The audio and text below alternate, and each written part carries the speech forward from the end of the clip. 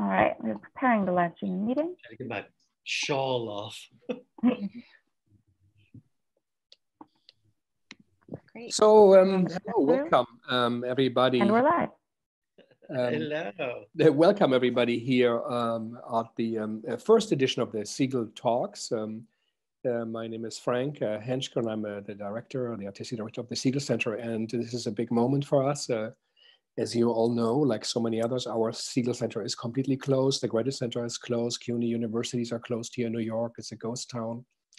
And it's a new situation we live in this time of Corona. And we all have to start making sense and think about making art, maybe also really take a time to think. It is important. We are overwhelmed, I think, with so many things, but it's a global crisis. So many of our fellow artists are in a completely different and new situation. So I'm honored to have today, for the first time here on our Segal Talk, Kristin Marting from the HowlRound Art Center, the great New York incubator of the downtown arts, and of course the brilliant and great Taylor Mac, who was also part of the landscape, of course, a big rock here in New York. So thank you guys both for coming, and welcome.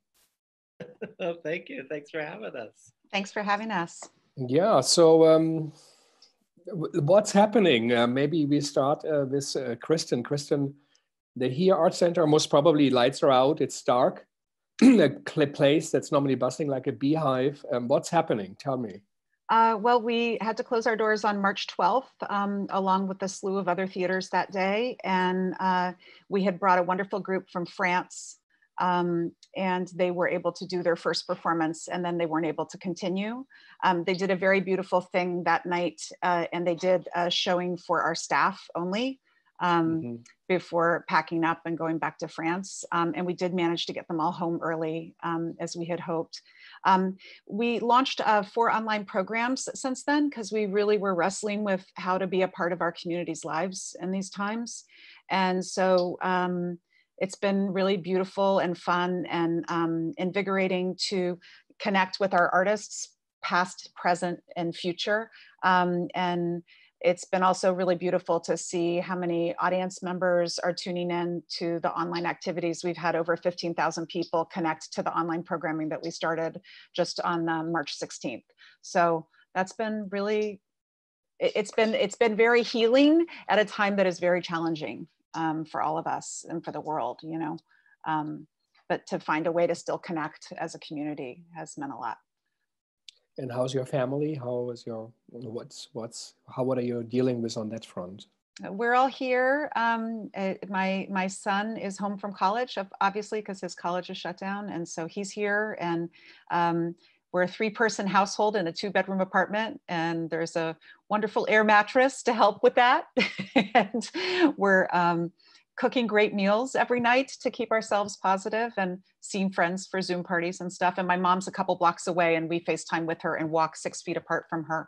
But that's what we're into here in this strange desert town of a city, like you said. Yeah, such a radical change of all of us in this theater. Theater is about communication. It's about community, and not having that. Taylor, what's happening? Where are you? I cannot imagine you not leaving an apartment.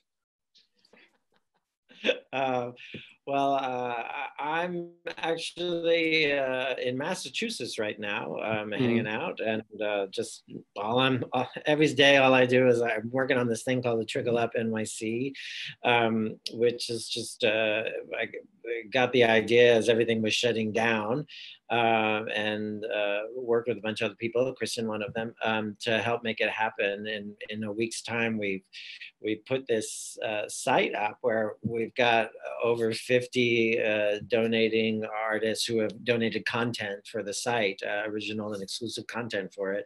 And we're raising money for artists who are in need right now. Today we just picked our first, it's not a prize, it's commissioning. So we're gonna be commissioning somebody with $10,000 to make more content for the site. And we just were able to do that today. We picked the first person today. So so that's nice. Even though it's modest, it's something, it feels like something that instead of just hibernating, I was able to do on my a hunky little cell phone internet, because we don't even have Wi-Fi. I'm on a dirt road off a dirt road, but it feels nice to participate in some way in all of this. So that's good, and just trying to find the creative solution to all of it. Yeah. Tell us a bit about, it's like a subscription based. Yeah, it's. So how does it work? What's the idea? What was it inspired by? Well, it was inspired a little bit by a few things. Elizabeth Swados was a mentor of mine, and she put my name forward for a grant years ago, the Peter S. Reed grant. It was my first grant I ever got. And before that moment, for the first kind of 33 years of my life, I was always living week to week. And as an adult, even as a kid, I wasn't quite sure how I was going to eat every week. And so before that time, and then after Liz put my name forward for this grant and I got it,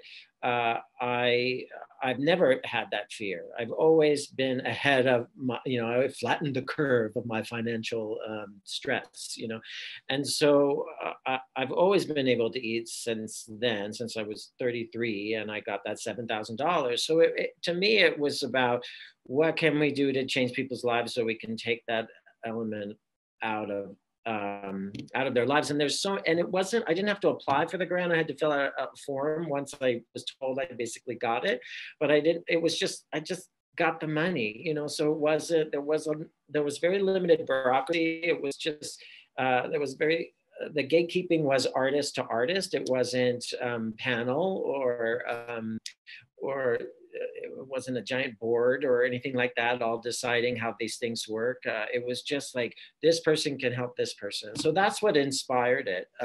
And also that I overheard a young woman in a theater lobby say that yesterday she had 3 jobs and today she has 0 jobs. And I thought, this is a person who's living week to week.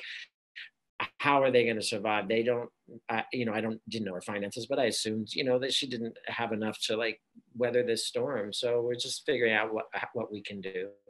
It's a subscription base, so you pay $10 at the very least, but we offer options where you can pay more if you're game to. It's $10 a month, or we have a $25 a month option, and you can also just donate if you want to and you don't want to subscribe.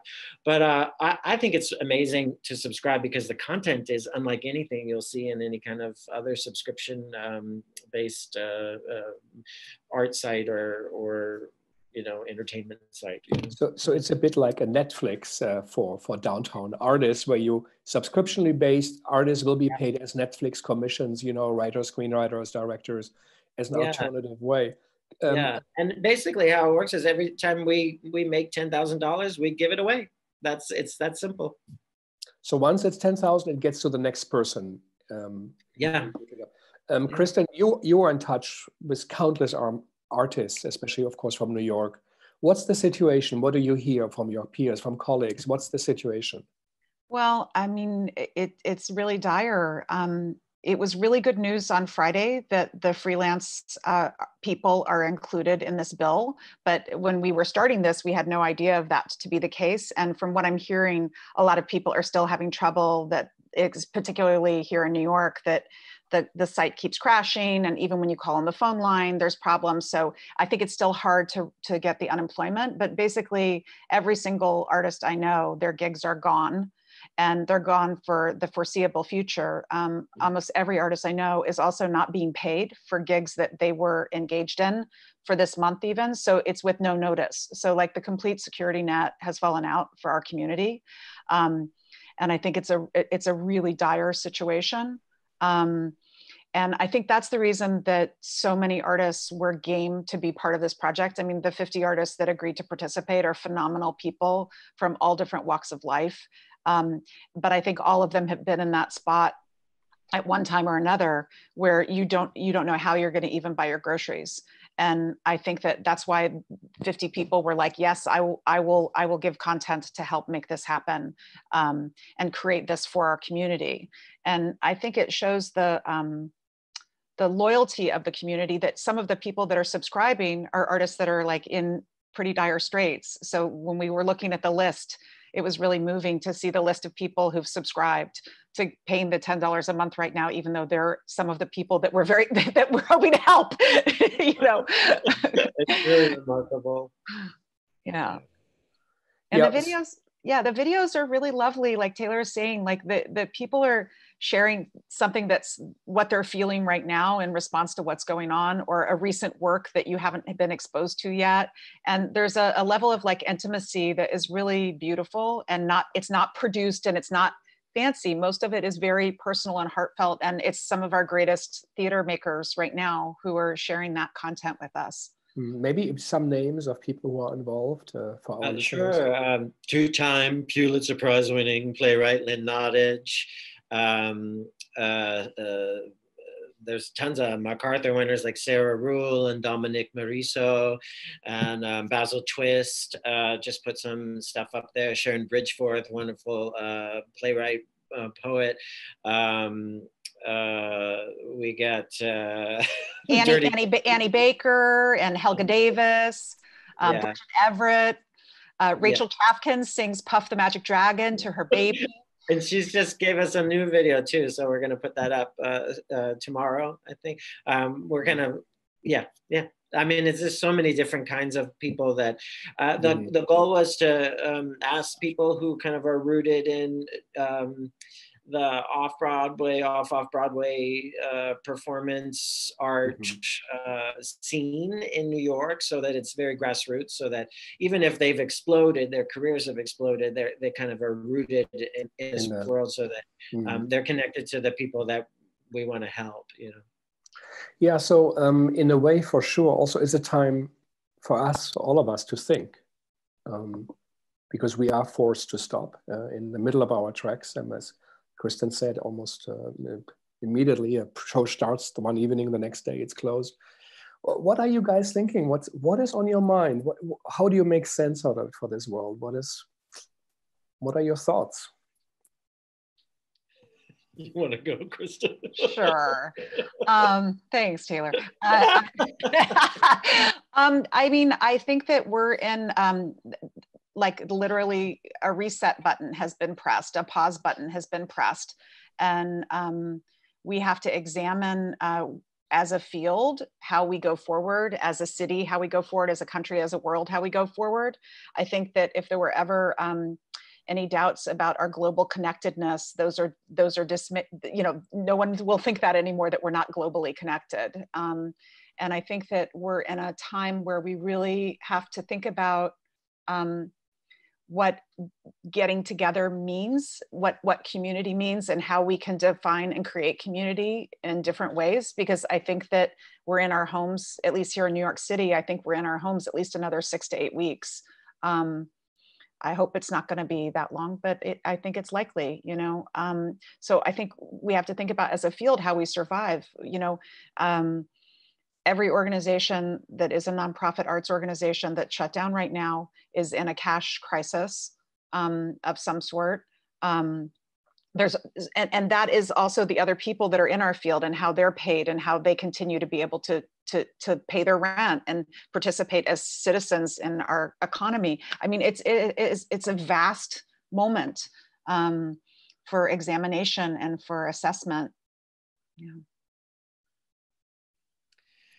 Yeah, and I just keep thinking about the creative solution to every, you know, that's my technique I learned in the clubs is, you know, I call it incorporating the calamity, you know. So I'd be performing in the club and I'm on my ukulele, and then two guys would be having sex over here, and the whole audience is watching the guys have sex, right? Because it's a gay club. So, which is fun. That's part of the energy of it. But, you know, if something is threatening to take the story away from the storyteller, then you have to figure out a way to incorporate that threatening thing into the story at all costs, right? Or otherwise it steals the story. And recently it's been the Trump administration and Trump who have been stealing the story from the American people. And now it's this pandemic.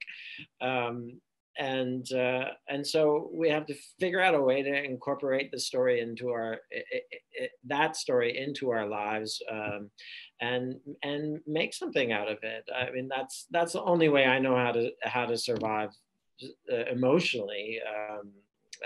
But maybe even economically, you know, how we all can do that together. So that's, I just like, we're creative people. I mean, Rachel's thing at the Tony Awards, Rachel Chapkin's thing, you know, where she said it's diversity is in our field is a failure of imagination, in a field where, you know, our job is to be imaginative. And I think that's one of the great things about being a creative, is that, okay, let's hunker down, let's figure out what we can do, how can we create solutions to the problems, and rather than trying to make us all go back to the way things were, how do we move forward? And so that's what I'm meditating on almost every day, is that. Yeah, and I love what you just said, Taylor, and I feel like we're in a time where you can tackle what you can tackle. And I think like Trickle Up is such a beautiful project, because you had this idea of how can we help people? And it's really on a grassroots, artist to artist level. The artists that are donating videos are selecting an artist to receive a commission, you know, and it's a one-to-one relationship. And it's getting $10,000 into one person's hands in our first week. And hopefully we're going to repeat that as quickly as possible, you know, to get through the 50 artists that are going to get this funding. And that's with the support of the community that can happen. And it's a one-to-one, person-to-person relationship. And you can solve a problem on a one-to-one, person-to-person level. And the other thing we're trying to do in terms of colleges, universities,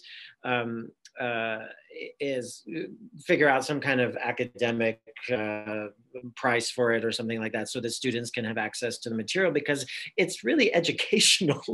Mm-hmm. I mean, to see Matt Mayer read cut material from an Annie Baker play, that's not something you're going to see anywhere else. You're not going to see that on Netflix. So I think that's really something that it's going to benefit our community in the long run, not just financially, but also the way that we share work with each other. So that's something that's one of our next stages in trying to figure that out. And if anyone out there wants to help and knows how we can get access to the academic people, let us know. Yeah, maybe to offer like a subscription base like others do and online, and then people who are registered as students can go. I'm happy to see if our library or department can help, and I'm certainly could do that. Yeah. But it was Peter Brook who said, you know, theater is when there are two people in a room and someone watches. Some people now say, maybe you don't even need someone to watch. It's like Brecht's, you know, educational plays, but there are two people in a room, you watch, and that's gone. It's like the essential. It's like you play piano, but there are no strings. Still, we have to do it. What does it mean for you guys to think about theater and what it is? Do you think it will be different? Let's say we come out of it, will there be a different? Well, I mean, theater's different now, right? I mean, it's certainly different from how it was with the Greeks, where it was everybody that was in the military went. It was only men that got to go. It was in these huge amphitheaters, you know, and they were competitions, right? So that's all kind of changed. Although I will say, being on Broadway felt like I was in a reality TV show, competitive TV show. But that's a conversation for another day. But you know, so I think things have changed already, and now they're going to change again, and then they're going to change again.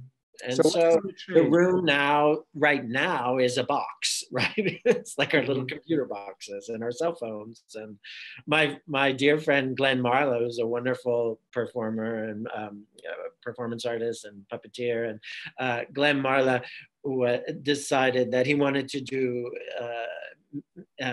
he was tired of looking at his face in a box, and so he was going to have his chosen face in a box. So it had makeup night. He created this whole clown persona, right? So that when he has these Zoom meetings, he can have chosen face in a box. You know, that is theater. That is performance art. Whether or not it's two people in a room that can touch each other physically, it's still people in a box touching each other, at least emotionally and intellectually. You know. Kristin, do you think here Art Center will be different? Will you make different choices? It's really, I really don't know yet. Right now, I'm just trying to be very alive with the artists and the programming that we're able to do right now. And as we learn more, we'll figure out how to navigate that next terrain. You know, every show we do is different, whether it's a piece where you come in that is immersive and your data is being integrated into the score and into the visuals, or you're moving all around the space in every nook and cranny, like we did with Taylor's Lily's Revenge, or with Zoe Martinson's recent Black History Museum. Like, so we're gonna have to re-examine what our relationship is to the audience again. That's part of what we do all the time. It's scary for sure about what this next thing's gonna be and how long we're all gonna be living with it. And when people will feel comfortable walking into a theater again and sitting next to other strangers, it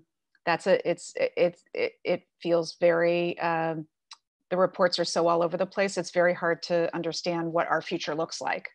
But it makes you re-examine your present in an interesting way and find ways to function and create and feel that presence. We have so many more tools now to keep us going than Shakespeare did, you know, than the Elizabethans did, that we can even have this meeting right now is something that they wouldn't have been able to do when they were dealing with their plagues. So, so I guess, you know, I'm obnoxious with my hope, but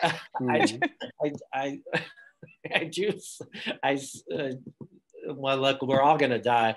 Nobody gets out alive, so we might as well try to figure out the best possible way to live. You know. Yeah, I think Shakespeare. Yeah, I think he was born in the time when the plague started. He wrote, some say, King Lear under quarantine.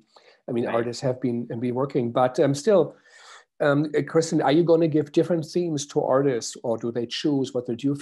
Is there already things coming in where you feel this is a Corona-related aesthetic choice or a production? Of course, production methods are changing clearly, but what's the content? Is there something you detect? What's coming in? Well, we've been making a sequential community video.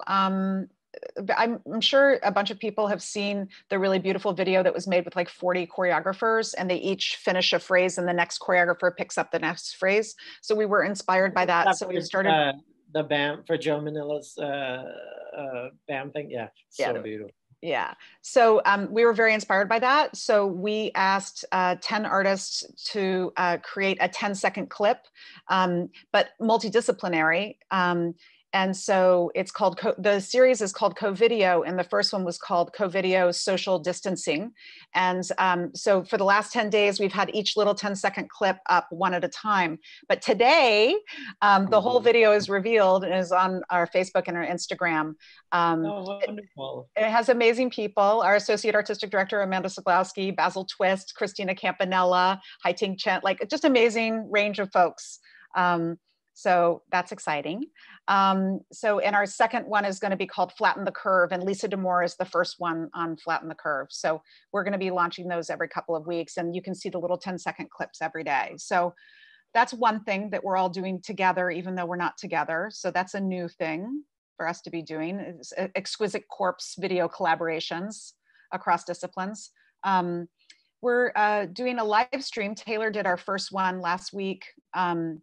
And Sarah Farentine did one this past Friday. So every Friday, we're going to have an artist sharing something that is new or old, or that is in response to the times or not, for 10 or 15 minutes. This Friday will be Raja Feather Kelly.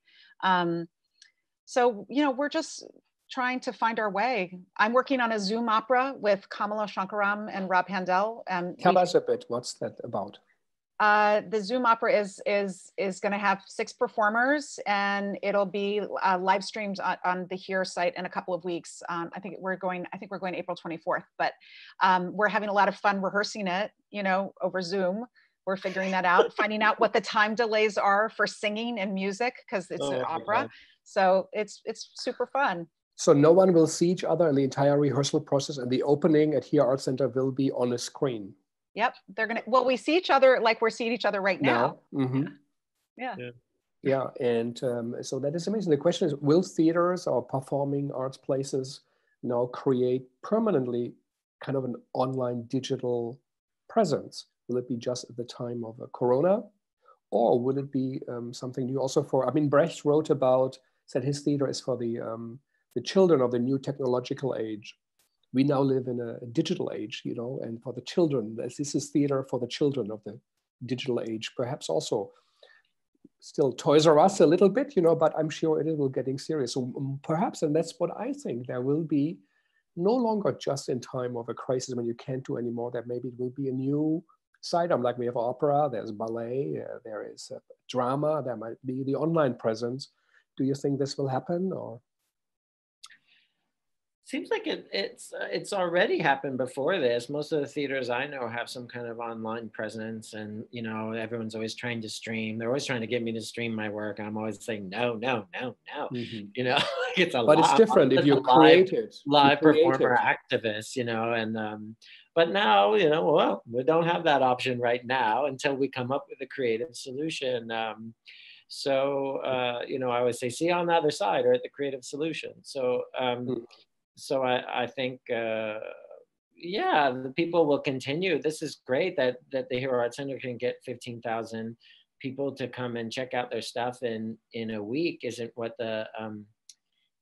normally what the Here Art Center can do, because the capacity is only 100 people, right? So that's incredible that they can reach more people.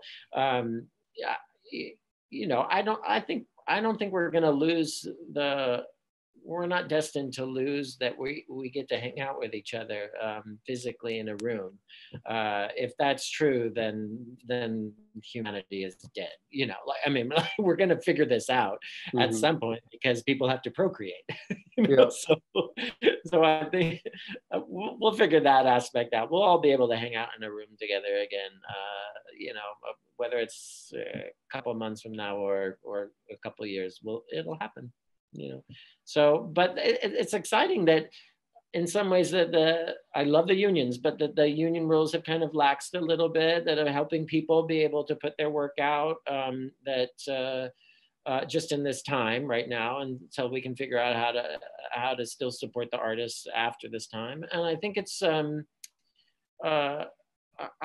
I think it's going to open up doors in terms of audiences to venues in larger ways, and people becoming aware of organizations more that they wouldn't normally, because everyone's home, you know, looking at boxes.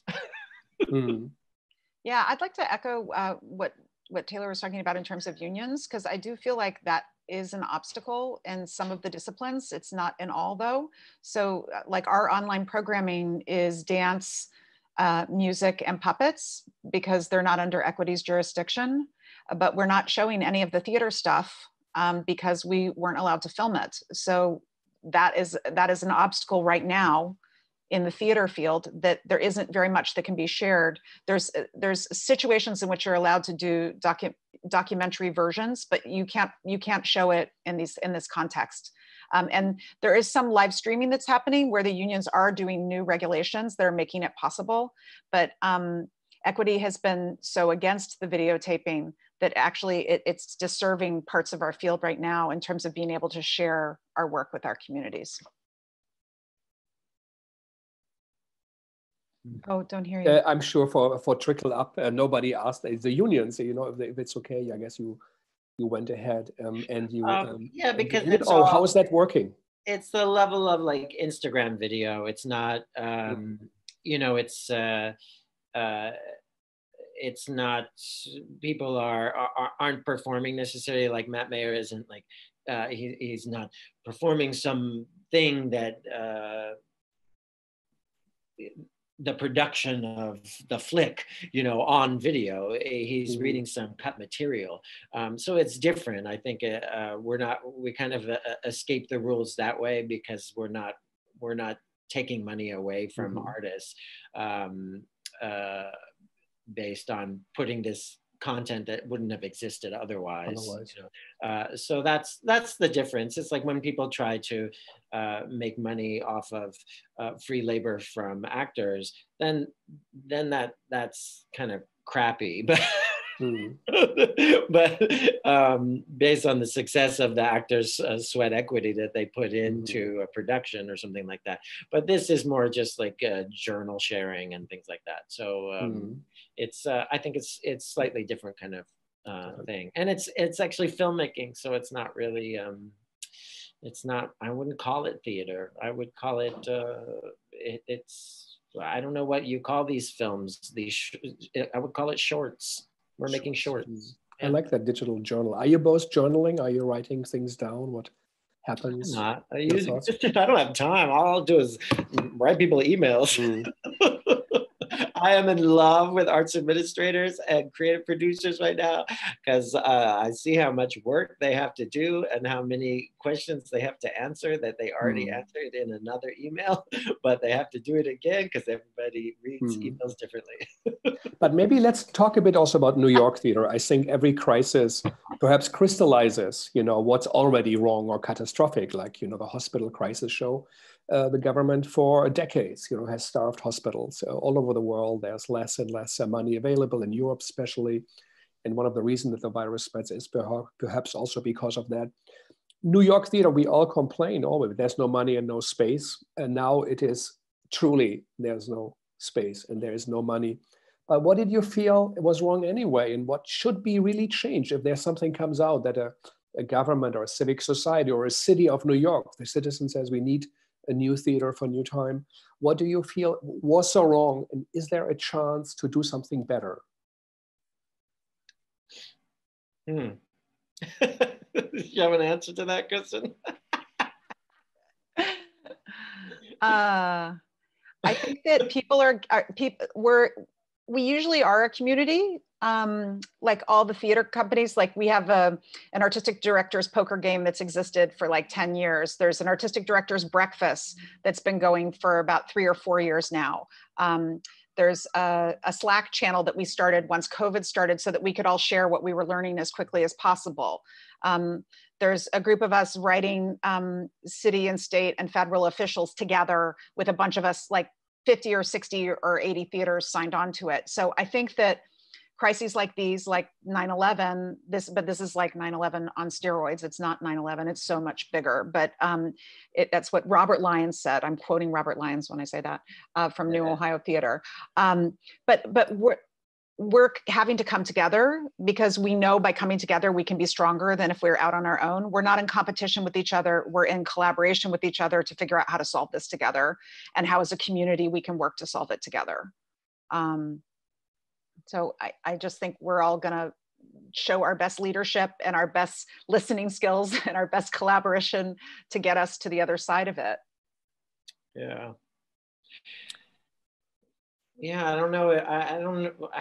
It's interesting. I have no energy in me to think about how things were wrong before. You know, like I just like of course I had my complaints about how the industry worked before a couple of weeks ago, but they all seem so trivial now. So I don't know. I'm just happy that everyone's trying to figure it out together right now. Yeah. And, I mean, I got an email from the Met. I sometimes go to the opera and they said, donate, we are struggling. And I wrote back, I would like to, but is it true? And I once read that the chief electrician gets $1.5 million a year, you know, as a salary. I think a distribution, you know, of resources perhaps, you know, should be different. And I think that the vital community that also makes New York, a community that, as Hilary Miller in her book shows, you know, really also in the 70s and 80s, was there to save New York. They made the contribution. They did not leave. They made it a city where, you know, art was possible and made it ultimately attractive to become what it is now. It was on the brink of going broke at that time. It was a dangerous time, and a group of great citizens and leaders helped New York. And so I feel that this is also a moment, I think, where the people in charge of distributing the resources, and they will be scarce, but also to really think this is a community. That, of course, we love Lincoln Center, we love the great institutions, but that also the work, what you guys do, where you're involved in, will get more attention and support. And I think this is something I hope that also will emerge, because you guys are going on, you're doing the work. Most probably the big institutions are closed. I don't follow everything, and maybe there's some kind of online presence, but creative work is happening in small spaces as always, but also you are proof of it. We had just a couple of weeks ago the great Christian Lupa, a great Polish theater director, who talked about his work, and also back to Cantor, whose rehearsals he watched for the Dead Class. And he talked about, and also in other interviews, that a theater should be, you watch a corpse, you know, there's something in the room in the middle, you realize all of a sudden what's life and what's death. He said, this is what I want audiences, Cantor said, to look like. It's an old Buddhist, I think, also supposedly saying, you spend a night, you know, with a corpse. And so now in a way, I feel something like this is happening. And really, people are dying. People we know, they die prematurely. They die with the virus, because not just because of it, they already have conditions, but still, really, people are dying, and it's scary. And I'm concerned, you know, for loved ones, as you know, I'm sure you see Kirsten's mother, who is 75, you said, or 74. And others, you know, I'm sure she's fine. But she's gonna be mad at you, Kristen. Just will this 74? Yeah, I'm sorry, but will this perhaps, you know, also is that a moment for us who make theater, and theater ultimately gives meaning, gives sense, sharing an experience with audience? Will that make us better theater makers, or do you feel theater already was good, but just not heard? No, I don't. I can't. I heard this pundit one time on the CNN. The Wolf Blitzer asked him, you know, what's going to happen with the election? And the pundit said, I don't know. I'm not clairvoyant. That's not my job. And Wolf Blitzer said, well, that is our job here at CNN. Our job is to tell the people what is going to happen. And, you know, I screamed at the television on the plane that I was on. That's not your job. You're not supposed to make the news. You're supposed to report on the news. So in some ways, I guess I don't really want to predict what if we'll get better or not. I just want to hunker down and try to be as good as I can, and hopefully find people that are wanting to do the same, you know, and support the people that are wanting to make good work. I mean, one thing that I'm seeing from all of this is I feel more intimately connected to everybody than the kind of competitive rat race that you can so easily fall into in the city. So that's been nice. And I hope that we continue that way, at least for a few months after all this. It'd be nice to not feel like we're in competition with each other, and instead we're just all trying to figure something out together. Because that's really all arts are. It's just, that's all the arts are, I think. It's just people trying to figure out how to live a virtuous life in an unvirtuous world, you know. Yeah, I really second that. And I think that, you know, doing this project has been a labor of love to help idealistically go for something as a group, and the group of people working with Nigel Smith and Emily Morse and Morgan Jeunesse, Blake Seidel, like the amazing people to think through this project, this brainchild of Taylor, but for each of us are adding our own little bits to helping to make it come together. And it's been a really beautiful, affirming project in this time where it's really easy to only see the darkness. But I think that there's a lot of humanity and hope that we all carry within us and that we can share with each other right now. Yeah, and other thing is that it's an idea that seems so obvious, you know, subscription-based performance work, individual videos to make money so that you can commission artists that need money to make more work. That seems like such an obvious idea, but it wouldn't have happened if it hadn't been for the pandemic. So so in some ways, I think, of course, many other things are going to spring forth that should have been obvious to us, but that aren't, and now are becoming obvious. And so I you know, Lear de Bessonet talks about the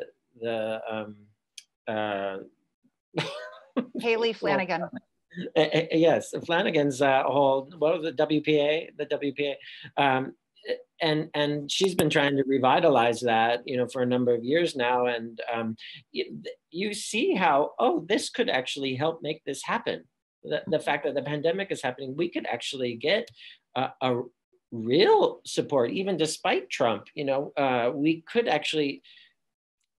put people to work again to make theater in a serious way. And there's an opportunity here. So I hear what you're saying, that this could create opportunity in a lot of ways. Mm. Just, I think we also should perhaps talk on the political, you know, you as artists and artistic producers, maybe also for our global listeners, you know, what is your evaluation of the political situation, what we are in now, and also that kind of tsunami we are in without even Corona? What do you feel? How will that turn out? What will happen here in America? And how do you feel as artists in that society we live in?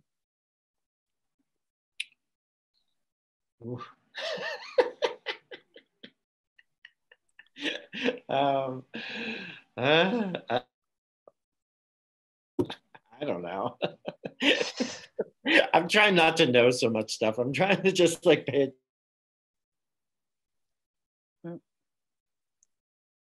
Oh, Taylor, we've lost you. Oh, yeah, now you're back. Now you're back. I'm back. Yeah. I was just saying, I don't know. I'm trying to just wonder more. We're working on this piece at the Here Art Center about Socrates, and Socrates always said he's, you know, wisest person in the world because he's the only one who will admit that he doesn't know anything, you know. Mm-hmm.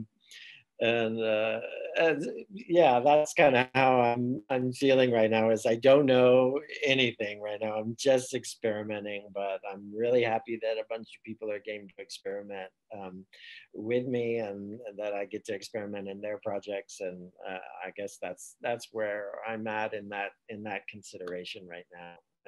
How about you, Kristin? Yeah, I mean, I am a director by craft, and I've been a co-conceiver and co-creator with other people, but I'm not usually the one that I'll adapt language, but I'm not usually the one generating language. But I've been starting to do that in this time. That feels helpful. So I did like a totally crazy thing, and I shared something that I wrote that's going to be up on Trickle Up, you know, and I'm so nervous all these people are going to see it, but I did it, you know. So I just think, you know, it's a time to like put ourselves out there and to take risk. And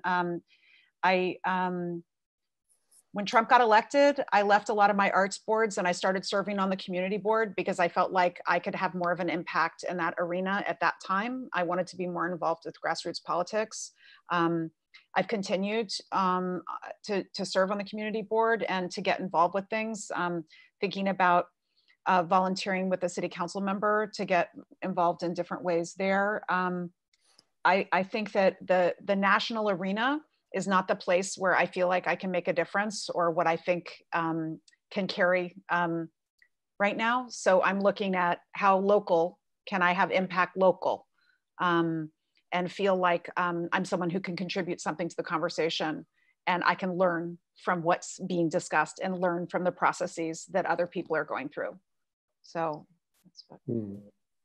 Yeah, just from our, we can also submit questions. It's to segaltalks@gmail.com, and VG March says she wants to see the link of the site Taylor is talking about. I think it should be, if you watch on HowlRound, it should be below the screen. Again, thanks to HowlRound and Emerson College for hosting this talk.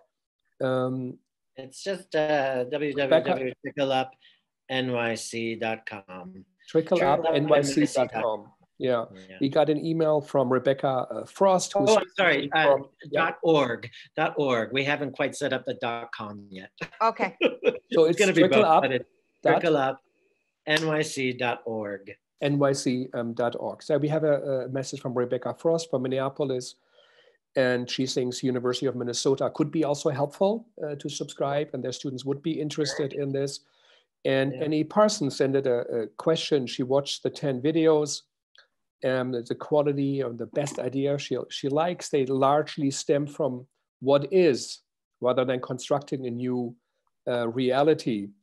And she says they take up very little physical space, and they're like a brief haiku. And so unintentionally or knowing intentionally, you have created a new theatrical form that could be described as short form amateur videos of existing material or very wet paint with little regard for the how of the presentation. So she thinks, and I want to know if you agree, have you nudged theater forward as a form? The serious question is that I don't think you know, if you think you've nudged it, you aren't the one who's nudged it. So I'm not the one to say that. We'll let the people decide that in 50 years. But circumstances are. I do find it fascinating. I find the videos really beautiful and fascinating to watch. I think it's maybe because the generosity of spirit is about trying to help other people as opposed to promote yourself so much, which is what Instagram tends to be more about, is that you're promoting a product or yourself or yourself through a product. And these just tend to be people really just sharing their art with a lot of humility. And the amateur quality of the filmmaking, and some of them aren't. There's a couple that are quite beautiful. Lynn Nottage's has a combination of both the amateur sitting in front of a screen, but also editing and beautiful other film elements involved in it. And Ty Defoe's also has all this beautiful animation that comes in. But that kind of real professional in terms of the and when I say professional, I just mean like considered art of someone like Sarah Rule reading a poem that she's worked really hard on, but the vulnerability and the humanity of not every element is as polished as the poem is quite beautiful. It's the juxtaposition that I've been going for my entire career, is how do you put virtuosity and imperfection on a stage at the same time? So I think that's what's quite beautiful about the videos as I see them. Yeah, no, they are great. I think a great way to react and also to stay in contact. I mean, it's our first Segal Talks. We should have prepared something that at least we could see one video on the screen, but we will get to it. And maybe we can once in a while play one of the things to remind people of it. And I'm sure this is what I also. Can I just say this too, that we're not just raising money for artists who are. This is one of the things that I think could change. That would be great. Is the gatekeeping of the arts field, in that we're not just raising money for artists who are established or whose gigs all got canceled. That we're doing that too. We're trying to do that for those people as well.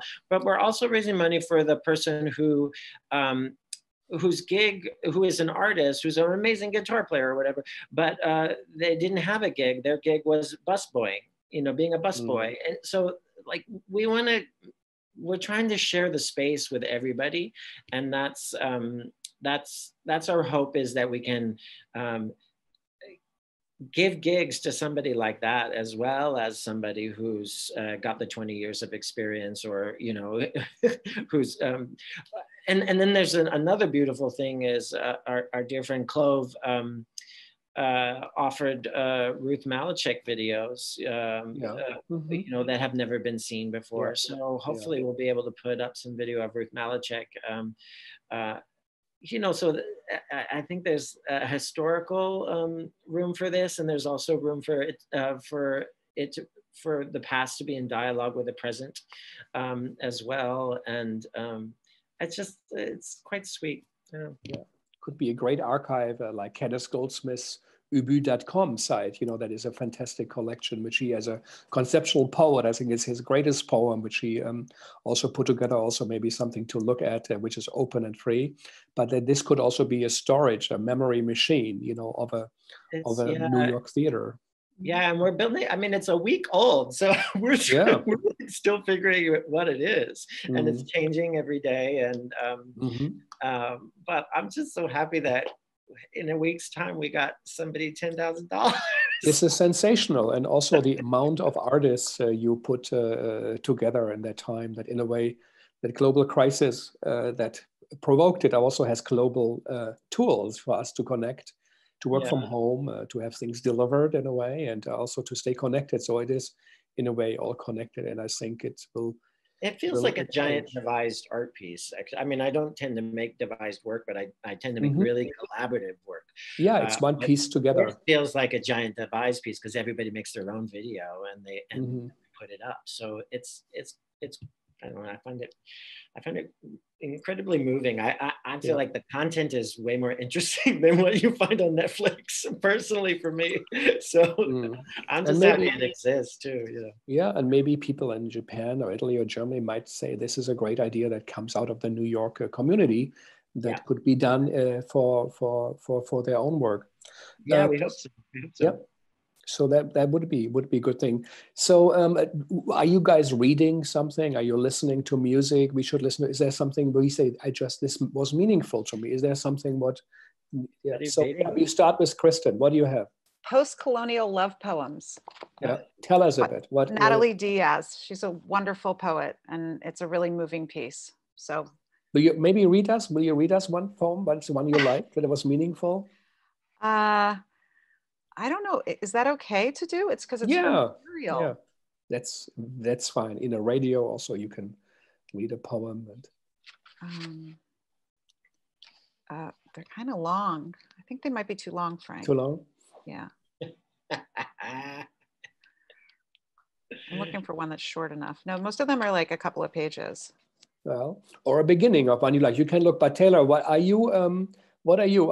Do you have time, or do you listen to music? What do you do? How do you get your idea? My husband listens to music while I type.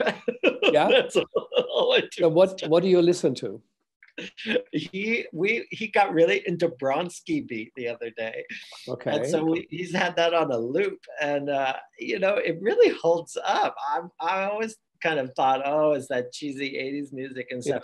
Yeah. The arrangement's quite wonderful, and especially if that it ain't necessarily so, and you just think, wow, what wonderful ideas they all had, and they're activists, and it's been kind of uplifting, you know.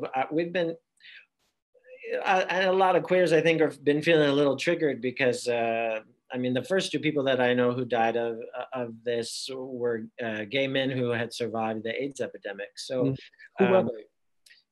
A wonderful queen, Mona Foote, who was a real leader in the club scene in New York City, and totally fit, totally no kind of pre-existing condition issues. And so it was kind of scary, but somebody who was about, I don't know, maybe 6 years older than me, and who had, you know, been through the epidemic, the AIDS epidemic. And so to die of this feels like, you know, and there's a meme going around gay social media, which is like, oh, all those years of safe sex and now I can die of a handshake, you know? Yeah. Like, you know, so I don't know, there's a lot of triggering that's going on in terms of those feelings that people had from that time coming back, and memories and things. So it's just an emotional time, I think. And I don't really know what to say about it other than that, but acknowledge that that's happening, and also acknowledge, people sometimes ask me like about 24 Decade, which was 24 hours long and, you know, took up a lot of space and blah, blah, blah, blah. And people would say, well, what made you, I got an interviewer one time say, what made you feel like you could take up that much space? You know, and I think she was fishing for the, you know, privilege comment and stuff, and which is probably true. But the other thing was Larry Kramer. You know, Larry Kramer is what made me feel like I could take up that much space. Like you don't have to ask for permission to participate in the creativity of your own survival. And so that's how I feel about right now, is we don't have to ask permission. That's why we did this thing in a week, was because we didn't want to have to, you know, we didn't want to have to like fill out a form to ask permission to be able to do it and pay the $7,000 fee to be able to do it. We just were like, no, we're just going to guerrilla this thing, and we'll put it up and we'll figure out the details after it's up. So now I'm figuring out the details now. Yeah, great. Yeah, and just so maybe at the end, there are personal projects you work on. Is there something we say, this is giving me an idea? I don't know, maybe it might be too early to talk, but is there something you're working on at the moment, which in case we all get back to our normal lives, what we will be seeing? Is there maybe your current projects? What are you doing? You mentioned it earlier, Kristin, your opera, but just still tell us a little bit. I think that's good for our listeners to hear what you're working on and what's on your mind. I mean, Kristin and I'm the resident playwright at the Theatre Center, so I'm working on a new piece for here called The Hang with composer Matt Ray, who was the musical director and arranger of 24 Decade, and he's a real jazz guy. So we're making a jazz kind of opera. And it's just about people hanging out together, actually. So it's going to be an interesting project to write during this time, and we've been writing about it. I keep having the question of how much do you go into the consideration of what's happening right now, or how much do you just stay on track?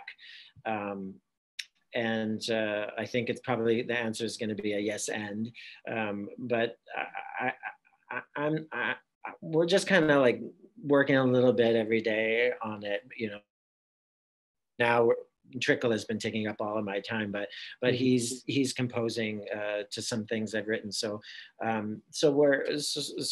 yeah, but that's, you know, moving forward a little bit at a time. And then there's a couple other projects that I won't go into, but yeah, it's a lot. Yeah, Kristin, what's the Zoom opera is the most immediate thing right now, as I said, with Rob and Kamala. But Kamala and I have a longer term project that we're just in the beginning stages of, called Joan of the City, which is a kind of Joan of Arc. And it's meant to be outside with mixed reality glasses. And there are like 7 different Joans, and you follow your own Joan in the street. Like a group of like 15 or 20 audience members follows each Joan, the Joan that they've chosen to follow. And every now and again, the Joans cross each other's path and the audience members can change flow. But the Joans are all perceived as mentally ill, and as a result are homeless. And so the piece is trying to address this issue of the people that we don't see, and the perception, the lack of understanding and compassion that we have for people around us. And eventually, all of the Joans arrive in a place and lead their audience members there, and then we're all in the same space, and there's no mixed reality glasses anymore. They're not seeing her visions anymore in through their glasses. Now they're seeing them, everybody has a shared vision in the same space. So we're just starting that piece and doing a lot of thinking about it. And we're just at the beginning. Are you considering, you know, the social distancing aspects right now, or are you just like, we'll just wait and see? How's that in the process? Yeah, I mean, we haven't revisited the concept of walking in the streets since this started. So yeah, that's going to be a whole different thing. Yeah, definitely.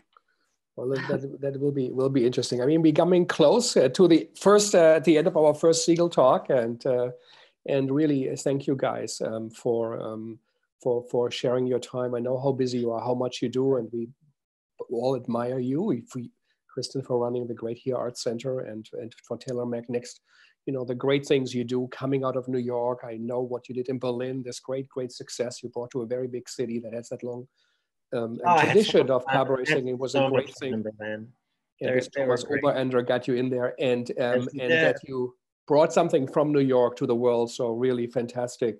And thank you. And it wouldn't have happened if the places wouldn't have been open, like the Here's and many, many, many others.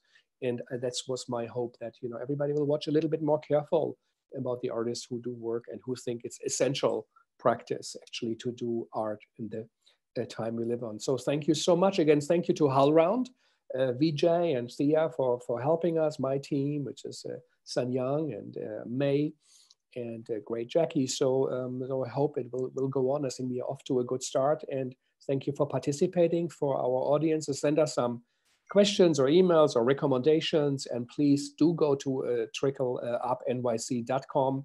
Support this. I think it's .org. trickleupnyc.org. Trickleupnyc.org.